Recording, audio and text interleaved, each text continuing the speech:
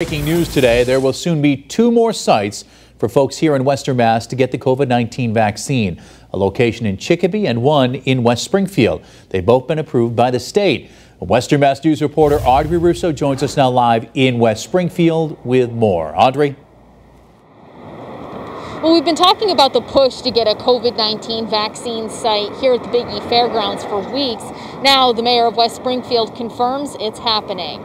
The site will serve residents of West Springfield in addition to people from Agawam, Westfield, Southwick, Granville, and Tolland.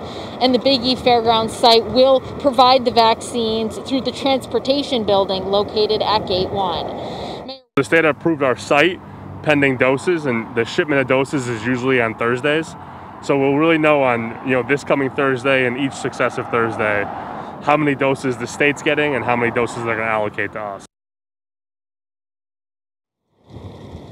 State Representative Joseph Wagner confirms in Chicopee the Knights of Columbus building on Memorial Drive will be their regional location, serving people from Granby and South Hadley too.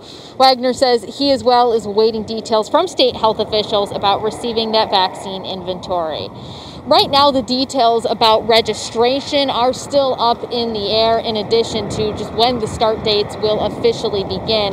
But for now, those looking to get a vaccine can go on the VaxFinder site to find a place that's close to them and can pre-register on the state's site for that as well.